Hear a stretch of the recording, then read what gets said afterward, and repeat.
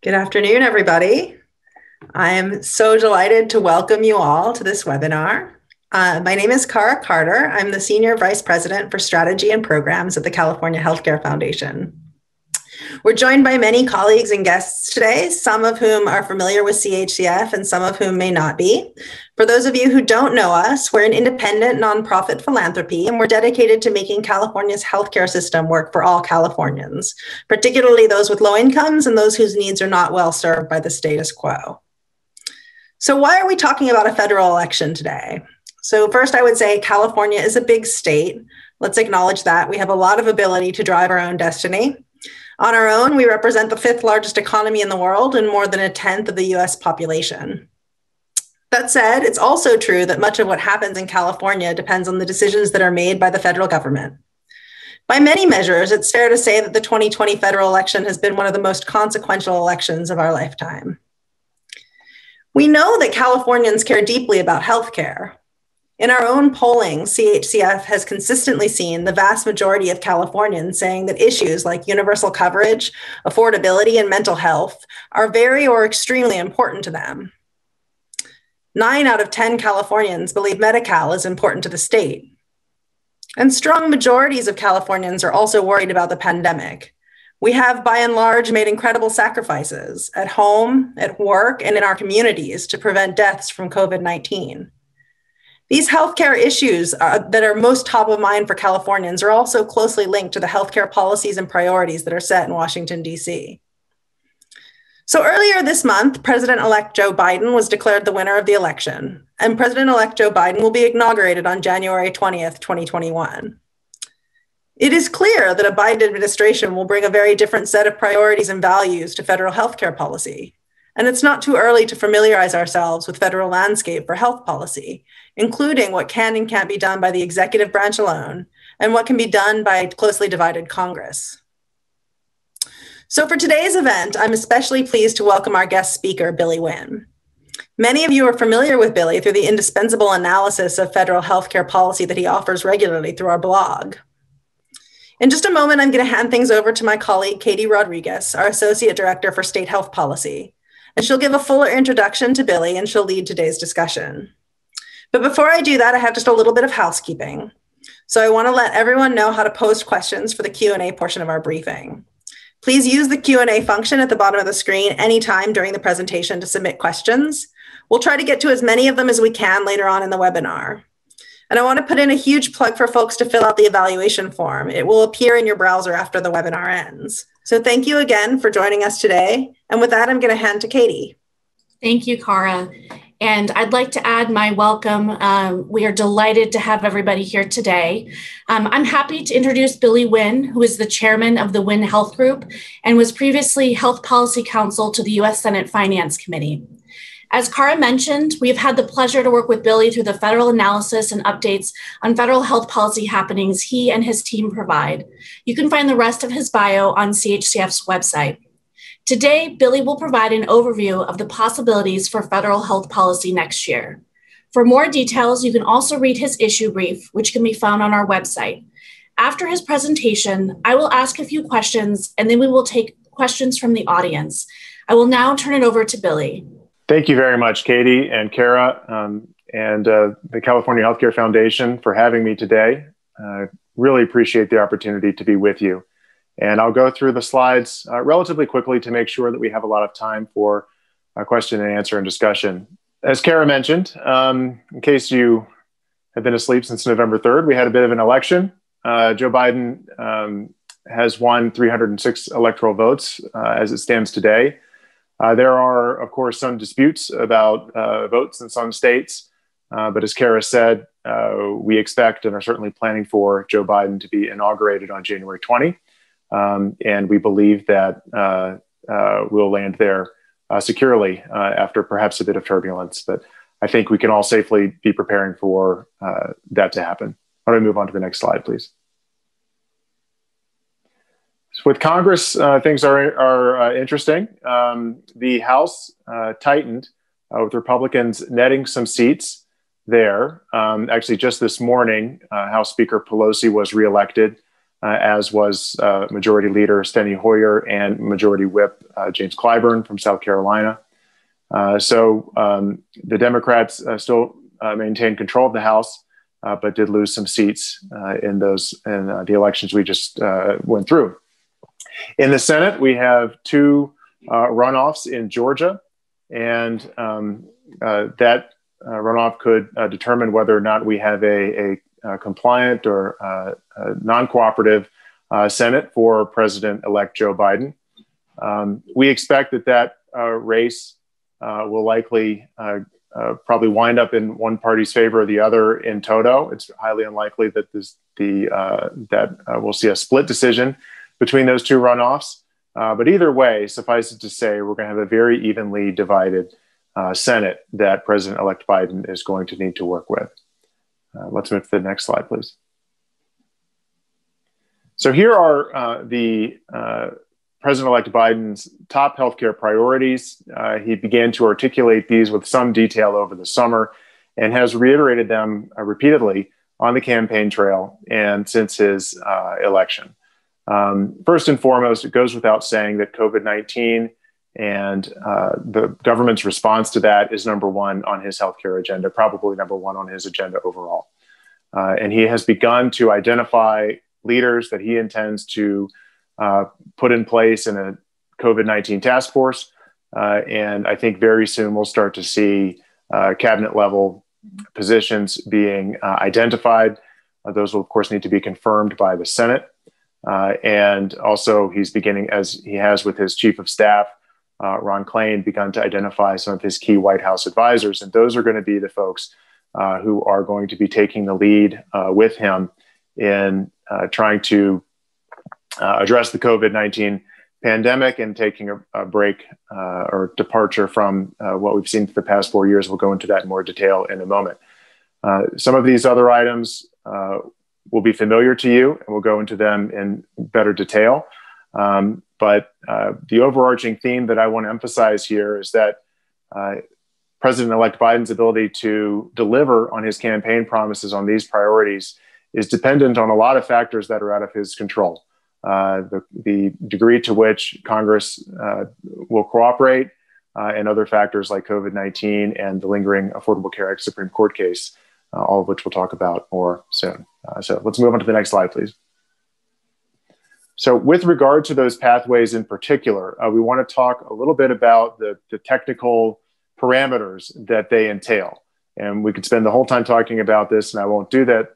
But suffice it to say, to level set, to pass what we might call standard or just regular legislation through the Congress, you need to overcome the potential for a Senate filibuster, and that requires 60 votes to move forward. So in other words, you cannot get to the merits of a bill without a 60-vote majority in the Senate, with some exceptions that I will speak to. An alternative to that is the budget reconciliation process. And to pass legislation through budget reconciliation, you first need to pass a budget resolution, which can pass by a simple majority vote in the House and Senate. You then need to follow on that budget resolution with substantive measures, the predominant impact of which is budgetary. So items need to either spend federal funding to a substantial degree or save or reduce federal spending to a substantial degree. The impact on the budget cannot be incidental, so you cannot pass broader policies. One good example of this is protecting people with pre-existing conditions. There are budgetary implications of that, but we know that the Senate parliamentarian, who is the ultimate arbiter of whether or not provisions qualify for reconciliation or not, finds policies like that to have only an incidental impact on the budget, and therefore they are not permissible in a budget reconciliation context. Another legislative measure is the Congressional Review Act. If you have a cooperative Congress that is aligned with the president in reversing or revising previous regulations from a prior administration, then you can pass a Congressional Review Act bill through a simple majority vote of the House and Senate, and that can block or reverse or revise existing regulations that a prior administration has enacted. The look back period for that is a bit complicated of a formula, but I think for practical purposes, you can think of it as about a 6-month window that a new Congress and a new administration can look back at a prior administration's regulations to revise those through a CRA process. Notice and comment rulemaking is your standard fare federal regulation, typically spawned by a proposal, a 60 to 90-day period of comment, and then a finalization of that proposal. There are other varieties of rulemaking, such as an interim final rule where you put the rule in place and comments are made after that. But that is going to be a key pathway for President-elect Joe Biden to move forward with his agenda. There are also, as we have seen, and I'm including executive orders in this bucket of sub-regulatory guidance. So this can include things like educational materials that the Medicare and Medicaid offices might put out, or new policies that come out of the FDA are often done through sub-regulatory guidance. It's been an increasingly popular method for the executive branch to effectuate policy. There have been legal questions about whether or not policies implemented through those channels, in particular, recently, the use of executive orders can stand in the face of a judicial challenge. I suspect that President Biden, elect Biden, at least with regard to executive orders, you'll see a more restrained approach that is more in furthering existing statutory authority rather than trying to depart from existing statutory authority in lieu of enacting new legislation. We'll talk more about waivers in a minute, so let's move on to the next slide in the interest of time.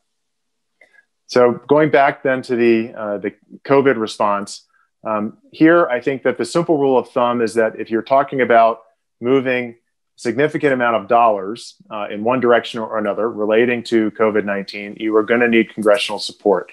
Of course, we have seen that negotiations primarily between House Speaker Pelosi and Treasury Secretary Mnuchin have been going on since before the election.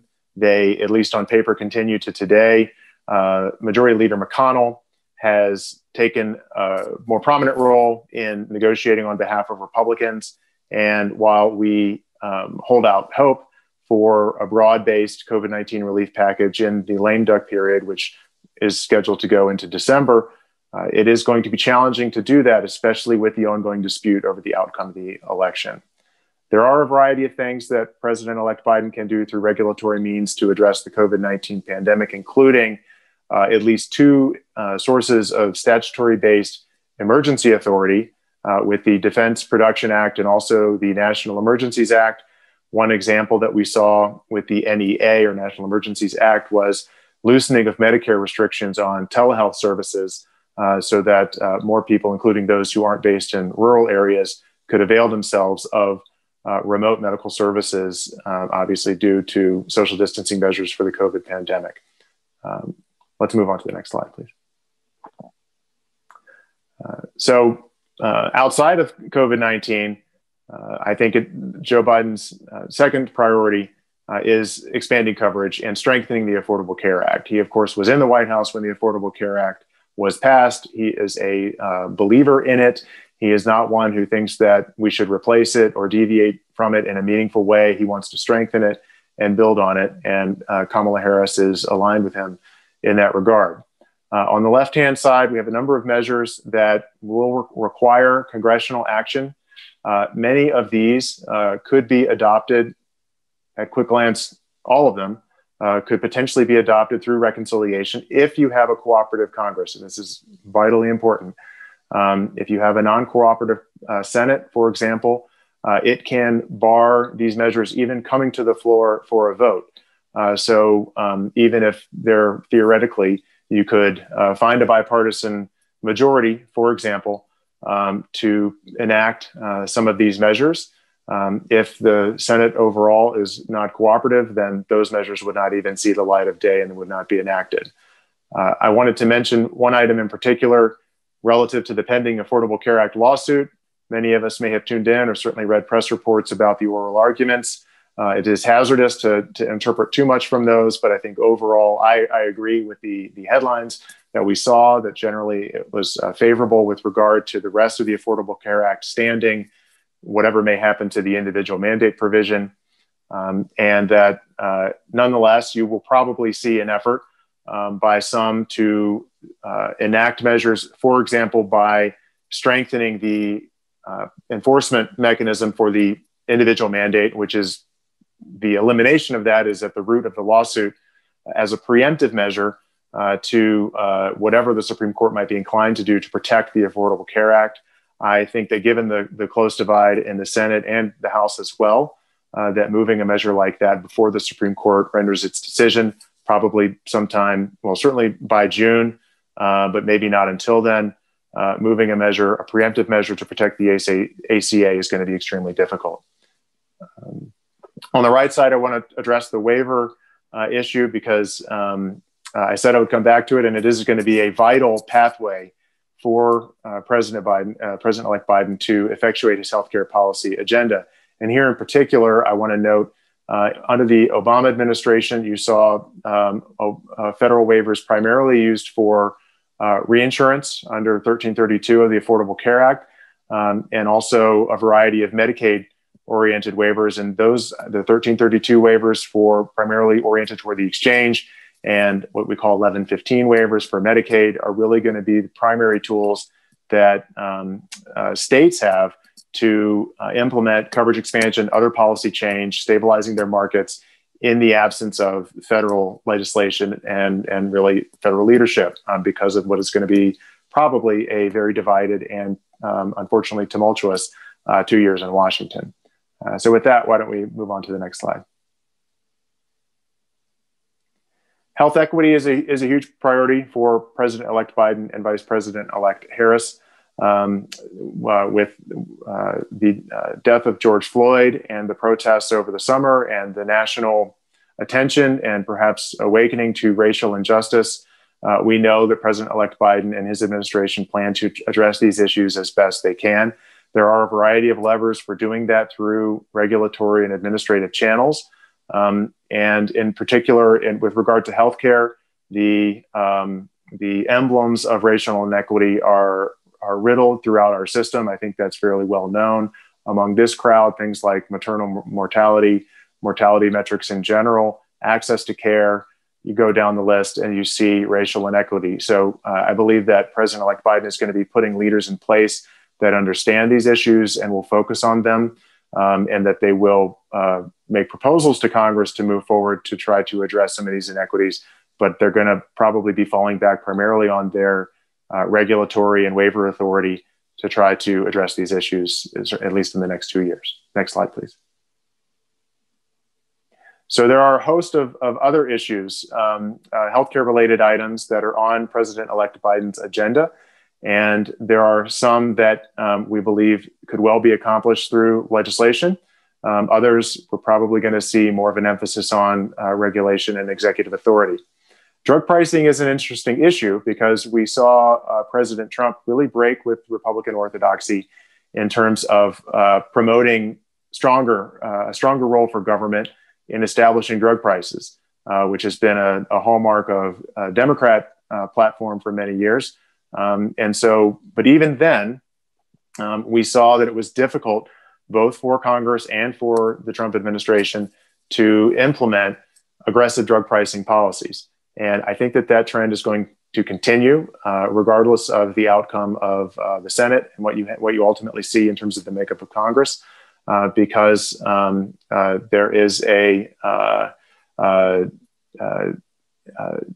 it's difficult to move aggressive cost control measures through Congress, both with regard to drug pricing and also for things like surprise billing, which on its face is a very popular issue to address, a very unpopular phenomenon of people getting large medical bills from hospitals that they did not expect.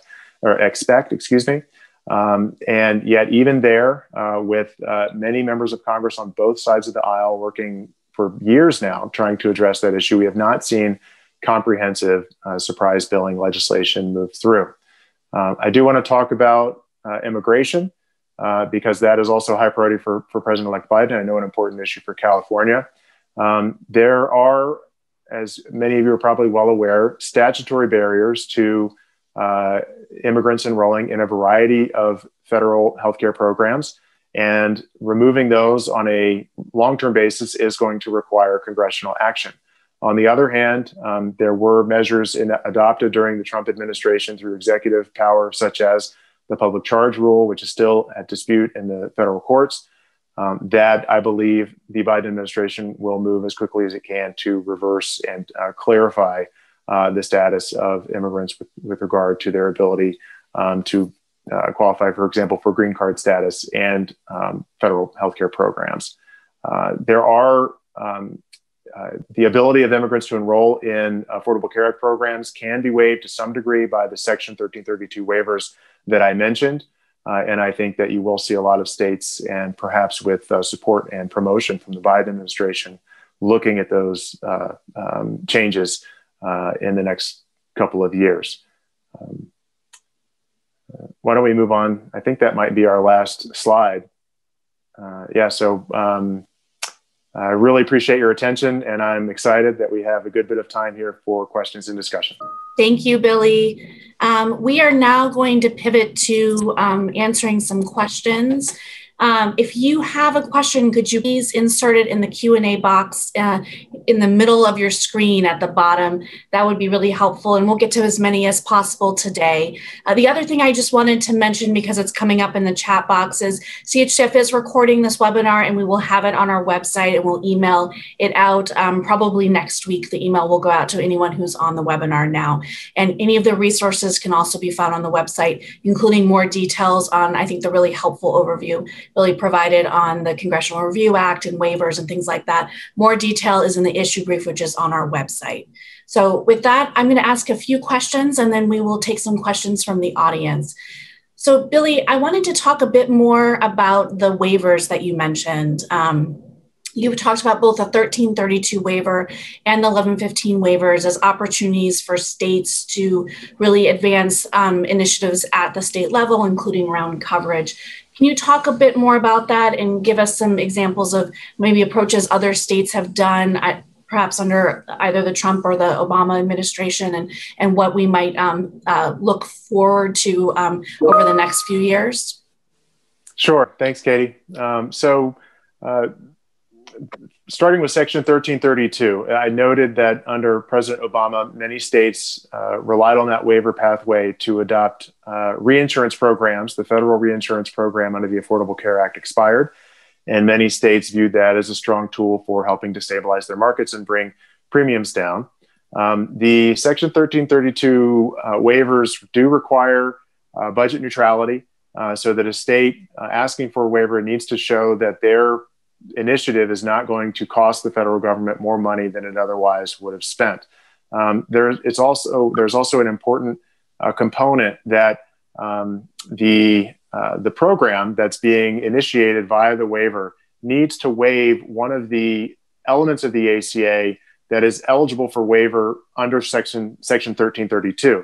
And that may sound kind of intuitively obvious, but it's actually tricky because, for example, with the reinsurance program, the provision that states have waived is the single risk pool requirement of the Affordable Care Act. And so there is an argument to be made that you are layering the market, for example, with a reinsurance program. But it is also, I think, indicative of the fact that if you have a supportive administration that wants to work with states on expanding coverage and protecting care, then you can be creative to some degree in utilizing these waivers to effectuate public policy change.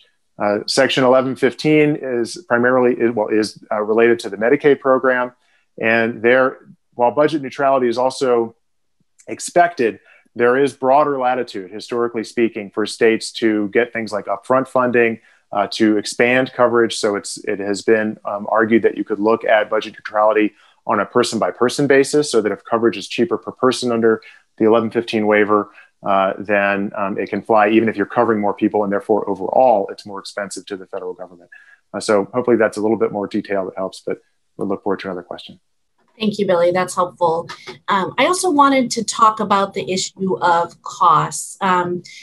In California, the average cost of a family health insurance plan is nearly $20,000 a year, which is about a third of the median family income.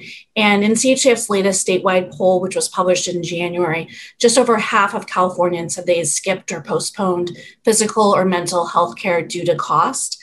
So I'm hoping you can talk a bit about what could be done more at the federal level. You mentioned drug pricing, you mentioned surprise billing, and what are the options for states? How can the federal government support states addressing the issue of cost if the federal government isn't able to do as much there? Sure. Thanks, Katie. So this is needless to say a difficult issue. I alluded to this in my preliminary comments. Cost is where the rubber meets the road in our healthcare system, spending. And there are, I think, some good measures on the table, both with regard to drug pricing, provider reimbursement, and others. But part of the challenge, and maybe just a level set, is we're talking about 20% of our economy. And so when you start talking about meaningful cost control measures, you are, in fact, to some degree, talking about jobs, and you're talking about household income, and you're talking about pocketbook issues.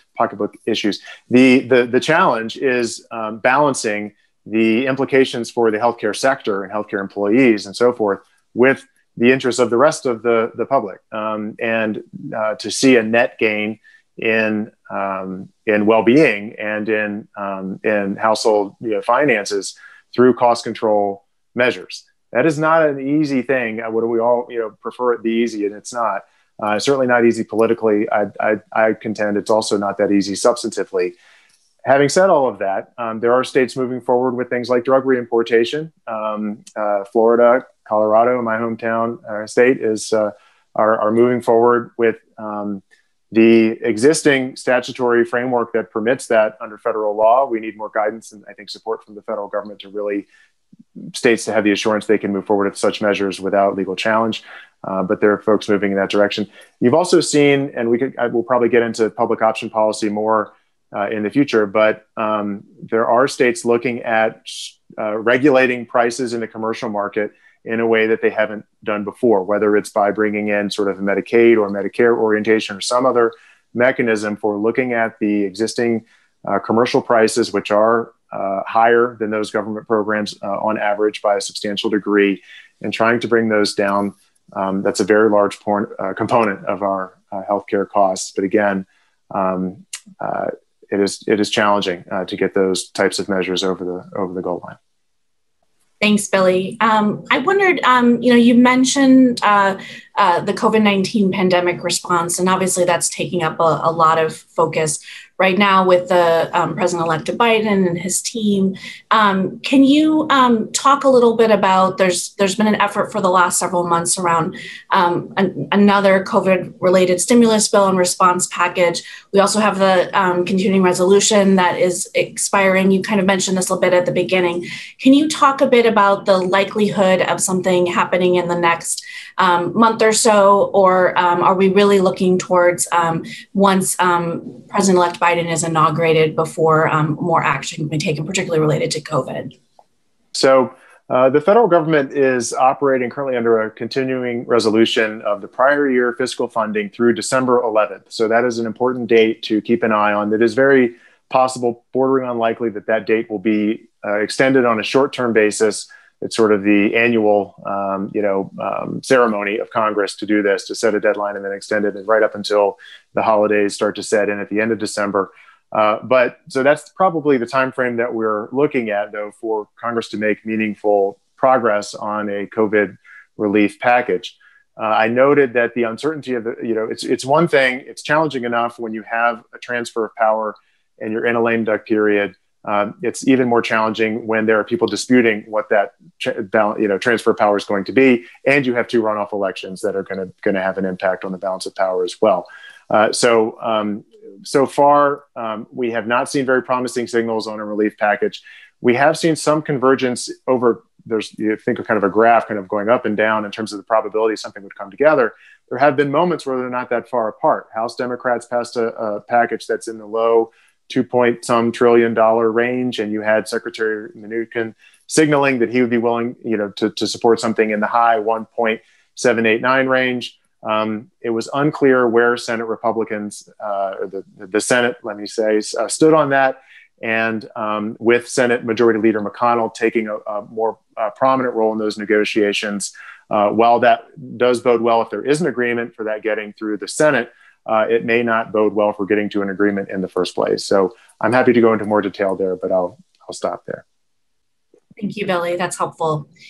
We've had a question on behavioral health and what we might expect in the new administration. I know your issue brief includes a little bit, but we weren't able to go into it in the slide. So could you talk about that and what we've heard from the President-elect's campaign and what he might be interested in doing, either administratively or legislatively or both? Sure. Yeah. So a couple of things. I'd say one thing, that there's recognition in the Biden camp that while we have mental health parity on paper, we don't necessarily have it in practice. I think that they're going to be looking at the effectuation of mental health parity principles in Medicare, Medicaid, throughout federally influenced healthcare programs when they come into office. There is also the opioid epidemic. Despite there having been prior rounds of congressional action to address that, I think that there is a recognition that it is still very much a challenge throughout the country. And that's another thing that President-elect Biden has signaled he's going to prioritize early on. It's a question of funding. It's a question of workforce. It's a question of awareness and education. There are a lot of different planks to try to get a handle on some of these behavioral health and addiction-related issues. But I do think we will see, at the very least, regulatory action and sort of an administration educational campaign of sorts to try to reinvigorate attention on these mental and behavioral health issues. Thank you, Billy. You on the coverage slide, it talks, there's a bullet point on expanding Medicare, lowering the age of eligibility to 60, and that will require legislative support. Can you talk maybe broadly about kind of what's the likelihood that in the next couple of years that could pass Congress and what we might expect there? Sure. And that has been an oft-repeated component of President-elect Biden's campaign platform. And this is one of those things where you poll on it and it gets very broad-based public support, at least kind of in sort of the vacuum of the academic question of whether or not you think it's a good idea to expand Medicare coverage. There are a couple of challenges. One is, first of all, I believe this is a measure that could pass through reconciliation. So if you had a cooperative Congress, it is something you might be able to move through a simple majority vote of the Senate. So that's one thing. On the other hand, and it comes back to cost, and it comes back to spending. And even though lowering the Medicare eligibility age to 60 would, I believe, in almost every circumstance, improve the affordability of care and access to care for people in that 60 to 65 population, for providers and others, you are taking commercial reimbursement and transferring it to Medicare reimbursement. And so you are going to be reducing revenues and profitability of some of those operations. And that's, again, where we get back to the difficulty with moving more ambitious measures on cost within federal healthcare programs. Thanks, Billy. We've got a number of questions around coverage, and so I'm going to kind of stay in that area for a little bit. Somebody's asked a question on the likelihood of addressing the family glitch, which maybe you can explain the family glitch as you're talking about it, and how could that be done regulatorily? Does it require legislation? What do you think might happen with that this year? Sure. So just briefly, the family glitch is eligibility for premium subsidies for a household under the Affordable Care Act can be restricted if a member of the household has access to affordable individual coverage from their employer. And so it's sort of an apples and oranges comparison. If you're at an employer who offers individual coverage that is deemed affordable, less than, I believe, 9.8% of your income, then even if the family coverage is unaffordable, some quotient above that percentage of household income, you can't get, and you and your family cannot get Affordable Care Act subsidies for individual market coverage. That is a longstanding challenge. We don't know exactly, how many people don't have coverage, but I think nationwide we're probably talking in the millions of people who could avail themselves of subsidies, but for the family glitch. And that is a measure I believe could move through reconciliation. It does require legislation, though, and it is going to be, as with anything else that is strengthening, building on, enhancing the Affordable Care Act, we can anticipate that it will be partisan and contingent on a cooperative Congress. Thank you, Billy. Since we're on this topic and we've talked about a number of coverage options that really require legislation, could you talk a bit more, maybe beyond the 1332 waiver? What are the kinds of things that the Biden administration would be able to do via the regulatory process to advance coverage, whether that's related to the pandemic or more broadly? Could you talk a bit more to that, provide some more detail around that? Sure. So I think that one thing that the Biden administration can do is to allocate full funding, for example, for Affordable Care Act outreach and enrollment activities. That funding was curtailed by executive decision by the President Trump. And so we could see more outreach, more enrollment, billboards, all those types of things to help people know what their coverage options are, and funding for navigators and so forth, and to get them enrolled. That is not an insignificant measure.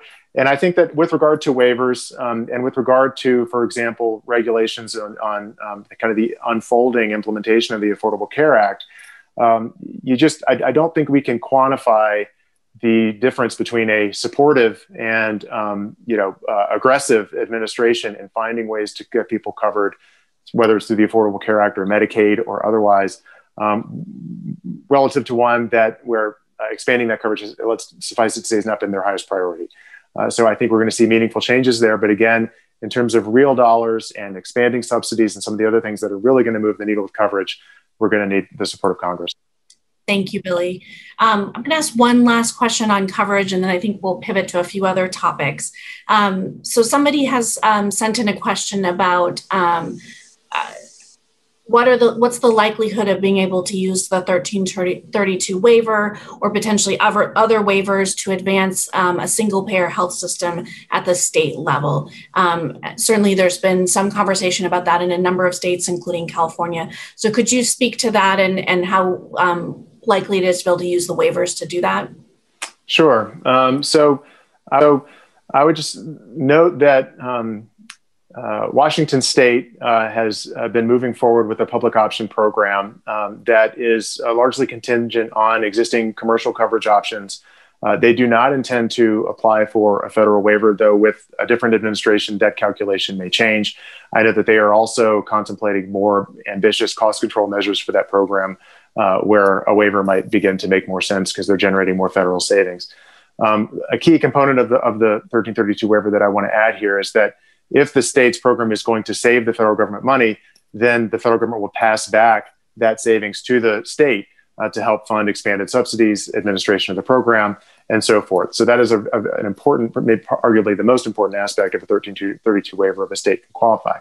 With regard to adopting single payer, the parameters are that the coverage has to be as robust or more and cost the same or less in terms of federal dollars. States are welcome to put in state dollars if they're able to do that in order to move forward. So that's really the key parameter. And then you have the relatively refined list of aspects of the Affordable Care Act that can be waived in a 1332 context. It's not all of them. So that's another important thing to look at when you're thinking about a 1332 waiver for a single payer program or anything else. I would add one more thing is that, again, whether or not we have a cooperative or non-cooperative Congress, the idea of a federal public option, and as President-elect Biden has described, which is one that is added to the existing options within the exchange market, perhaps for people who are in states that have not yet expanded Medicaid. President-elect Biden has proposed it also be available to people with employer-sponsored coverage. That is a very, very controversial measure at the federal level. And even if you have a cooperative Congress, I, for one, am skeptical that such a measure would be enacted in the next 2 years. So I think there are going to be similar political constraints and to some degree substantive constraints, as I mentioned, with the parameters of the waiver program, for the Biden administration to be granting waivers that are even more ambitious in terms of replacing commercial-oriented coverage with government coverage. So I think you will see I think one thing that I would say, and I'll stop, is that one principle I think that the Biden administration will apply is that they would like to see a broad array and flexibility for states, as much as permissible under law, to pursue expansion of coverage programs. So if a state were to come forward with something that is more in the line of single payer, if it complies with the law, obviously I can't predict what the Biden administration would do. There will be a lot of pressure. There would be a lot of national attention paid to such a waiver. But I think that their goal would be to grant things that are permissible under the law. Thank you, Billy. So we've had some questions come in around surprise billing and why that is a topic. There's bipartisan support, but they have not been able to get to resolution in Washington, D.C. And so can you talk a bit about maybe why that may be the case and what we might expect on surprise billing? Obviously, Senator-elect Biden has signaled that he'd like to address the issue, but can you speak a bit to what we might see in the next year on that topic? Sure. I think this is a particularly frustrating issue for people because, and for many members of Congress, in fairness, because on the one hand, you have the issue of the kind of universally despised phenomenon of getting a large, 4 or 5 figure bill from a hospital because of something that was completely out of your control that you did not expect. On the other hand, the other way that we have to look at this issue is that it is a proxy, a microcosm of the debate between commercial-oriented pricing and government-oriented pricing, because the solutions on the table for surprise billing have to do with having the government arbitrate, basically, or set what the reimbursement should be in these circumstances, rather than have the existing commercial rates control. And so that's why when you get down to the nitty-gritty, this is a complicated issue and more difficult to pass a solution than you might expect at first glance. Thank you, Billy. A lot of interest around drug pricing and addressing the costs of high prescription drugs as well. Could you go into a little bit more detail on what we might expect from the Biden administration and how that could potentially impact states' efforts to address those same issues at the state level? So again, you have seen some proposals in the last 4 years. Drug reimportation is one that it appears that the Trump administration may try to finalize in the next day or so is the International Pricing Index with Medicare, which would look at foreign government pricing for prescription drugs and apply those to prescription drugs in the Medicare program, starting with those that are higher volume, higher cost drugs, and then presumably expanding further from there. One emblem of the sort of Democratic position on drug pricing, it doesn't certainly speak for the entire party, is H.R. 3, the House bill that has a wide range of very aggressive, in some cases, drug pricing policies in there. I think there's a lot of questions about how that bill would fare in the Senate, even if it were one that wanted to be cooperative, and generally speaking, with the Biden administration. But there's definitely a menu there that folks are looking at for what could move forward. And there's the possibility of expanded rebates, both in Medicaid, but also applying rebates to the Medicare or even the commercial market. And there we see proposals that suggest if drug price increases are above a certain threshold, 10%, you name it, then mandatory rebates could be imposed by the federal government. Again, there you have this debate between government involvement in an otherwise commercially oriented price mechanism, and therefore you have controversy and difficulty moving things through. Billy, could you speak a bit more? Certainly in California, there's been an effort to expand Medicaid coverage for additional Californians, including undocumented or young adults who are undocumented, and seniors as well. What is the likelihood? You mentioned a few things in your presentation, but what is the likelihood that the federal government may be able to address some of these issues around coverage, and or kind of related the idea about immigration reform? I think then, maybe the next step is, if they can't, how supportive do you anticipate this administration will be? What could they do to be supportive for states to continue down this path of expanding coverage to their entire population? So I do think, I'll start kind of at the end and work back. I do think you will see the Biden administration be very supportive of states that want to find creative ways to expand coverage to immigrants of various classes. and that is permitted, as I've noted, under Section 1332 and Section 1115 to some degree. You can offer states some flexibility to do that. With regard to legislation, I think that it is going to be a challenge, again, evenly, narrowly divided Congress, whichever way you slice it. And immigration reform has been on the table for some time. I would comment on immigration reform. So if you are going to see changes to eligibility for federal healthcare programs for immigrants, I believe it is likely to be in the context of broad-based immigration reform. I think it is going to be challenging to see that move forward in the context of kind of broader ACA improvements, for example.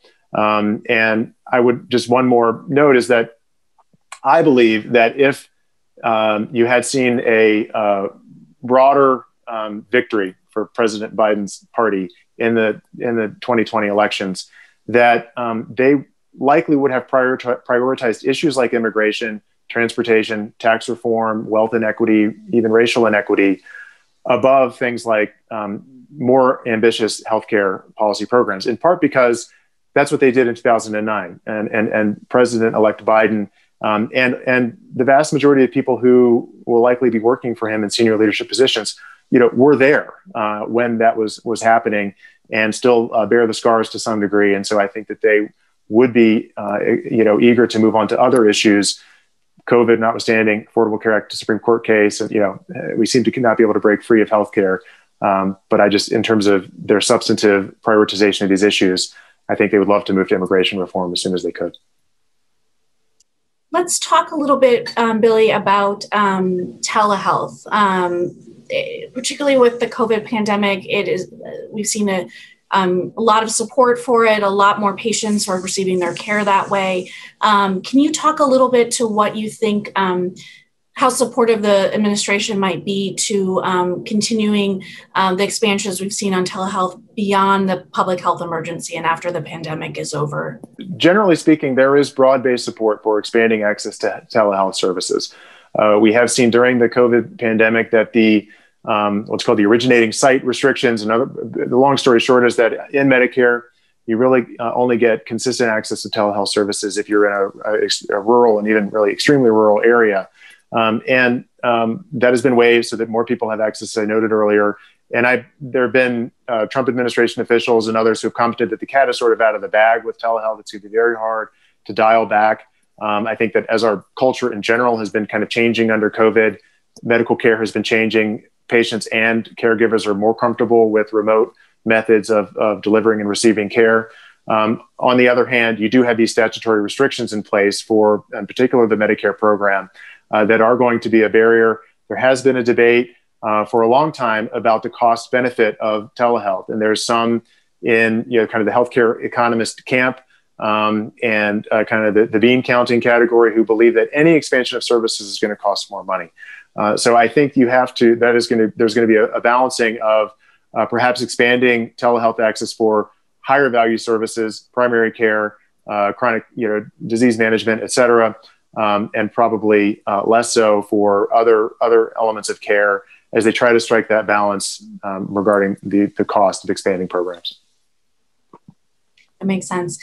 Billy, you talk in your issue brief quite a bit and a little bit in the slide deck about the role of CMMI in terms of testing new kind of models of care, payment, things like that. I'm wondering if you could talk maybe briefly talk about what is CMMI and how it's been used to test these models and what you think we might see under a Biden administration in terms of using that to test new and innovative models of care. Sure. So the Center for Medicare and Medicaid Innovation, CMMI, is a child of the Affordable Care Act, and it includes broad authority for the federal government to waive any aspect of Medicare law and most aspects of Medicaid law, with the primary purpose of testing new mechanisms of delivering care, paying for care that ultimately should bring down cost and improve quality. And we've seen dozens and dozens of initiatives, bundled payment systems, accountable care organizations, medical homes, and all different methodologies for payment that either replace or are intended to influence the incentives of a fee-for-service oriented system, which is a kind of our historical norm, at least in the Medicare program. There too, programs have to at least demonstrate an expectation for savings. And the majority of programs in the past have been optional for providers to participate in. And those that are mandatory have proven more effective in saving money and improving quality. Obviously, those are more controversial because you're bringing in folks who wouldn't otherwise volunteer to participate. I think you are going to see the trend continue, though, in favor of more mandatory programs. I would note one in particular relative to drug pricing. Before the end of President Obama's administration, they tried to do some aggressive measures on drug pricing and Medicare via CMMI authority. They eventually had to pull that demonstration back because of the political controversy and the threats of a legal challenge because of that expansive use or what was perceived to be an expansive use of CMMI authority. So there, as always, there are policy and political balances that need to be taken into account when you talk about advancing CMMI demonstrations. Thank you. That's helpful. And I think we have probably time for a couple more questions. Billy, you mentioned during your presentation about how Congress and the administration could try and mitigate the impacts of the ACA by passing legislation in advance of any decision. Could you talk a bit more to how Congress and the president might be able to respond kind of post a decision, what the opportunities might be to engage there, so we kind of get the full sense of the landscape there? So the first question that we would need to know is, how if the Supreme Court strikes down the individual mandate, which for now, let's just assume that they do. If they don't, then we all move on. If they do, then the question is the issue of severability and what other elements of the ACA would be struck down. And the position of the plaintiffs, those who would undo the ACA, is that, and they said this during the oral argument, at very least, it would be the three-legged stool of the ACA, and that's the mandate, the premium subsidies, and the protection for people with pre-existing conditions. So those are very, very core components of the ACA that are responsible for the coverage of 10 million or more people, are responsible for bringing down the cost of care for many million more. And so if those were to be struck down, one thing that I believe that we can predict is some transitional period. For one thing, the Supreme Court might actually, if they say that it's not just the mandate, they might go down to the federal district court to parse out with more hearings and more debate which aspects of the ACA should stand and which should not. I also think the Supreme Court would require some sort of transitional, some effectuation date out in the future to, in part, give Congress time to react, but also just to give all of us in the market time to react. I am not optimistic that Congress, whatever its makeup is going to be able to reinstitute things like the protections for people with pre-existing conditions, as popular as all members of Congress say that those are and that they support them. Again, that's a 60-vote threshold for that measure. And again, it's as a standalone measure, broad support. As an element of the Affordable Care Act, very controversial. So I think we should, people like me are just hoping the Supreme Court disposes of this, because it's not going to be pretty if they strike that down. That's the short story. Yeah, I agree. That makes sense. So Billy, I wonder if you could, there's been concern that the Trump administration will issue kind of final rules as it's going out the door on a range of issues.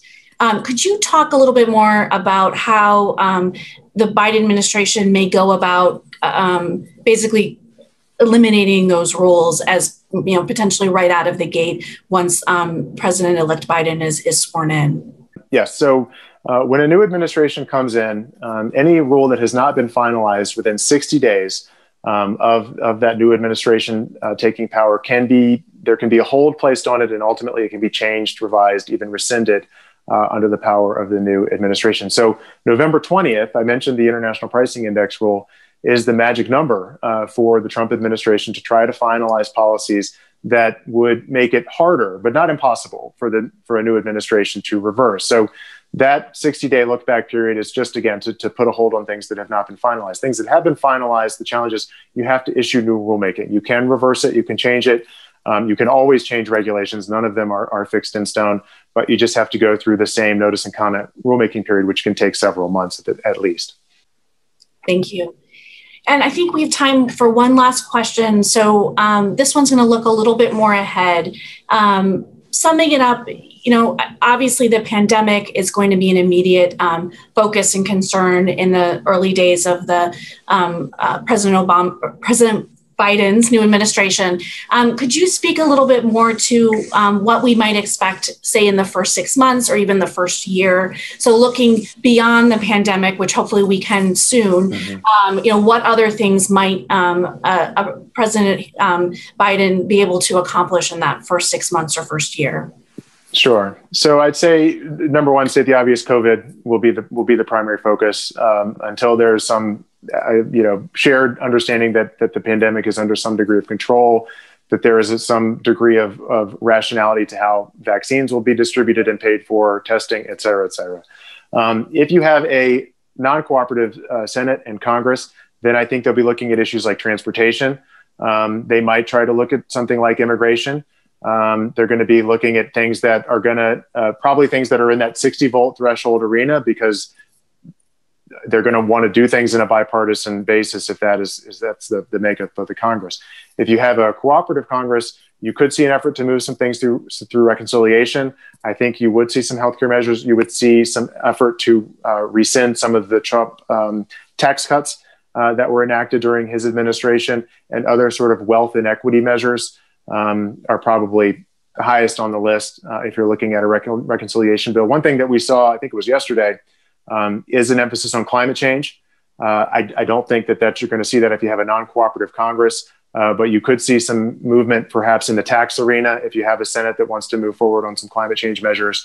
And I would look at the Biden administration. There's a lot with the EPA, things that they can change from the last 4 years, and ways to move forward with regulation of trying to restrict carbon emissions and so forth, that I think are going to be leveraged to the hilt by an Biden administration.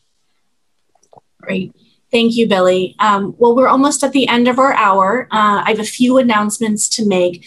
As I said earlier, the recording for this webinar, the issue brief, and these slides will all be available on CHCF's website. I anticipate the recording will be up probably by the end of the week, and we will email all of that information out to everybody who is registered to attend today.